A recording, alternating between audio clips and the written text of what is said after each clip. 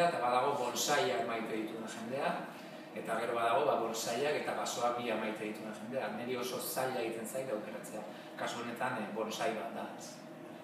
Txikia da, geldoa da, geldo desazeleratzeko gonbite bat da, irudiak irakurtzeko gonbite bat da, eta ari soltei jarraitzeko gonbite bat ere da.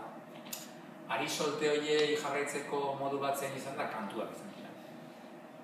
Orain, kantu batzuek, liburuan dauden ari solte batzuek jarraitzen diete, beste batzuek ez, eta kantuek beraiek ari solte berriak sortzen dituzte.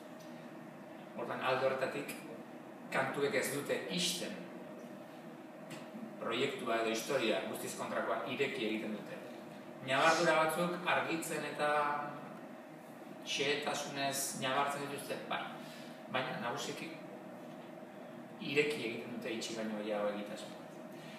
Alde horretatik, Ibanek egin duen bideoklipa ere ez da ohiko bideoklipa, ez da ohituta gauden talde baten bideoklip bat nun taldearen eta aurpegilen eta musikarien presentzia handia den beste erabateko oso autore bideoklip bat da, ezta?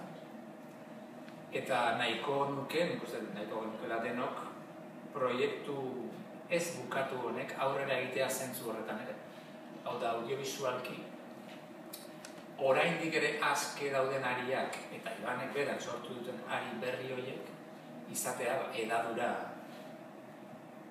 eta irekitasun horren jarraipen bat, ez? Eta nik uste hori dela dena, azkena izatearen abantaila, ez da, dena kontatuta dago gutxi.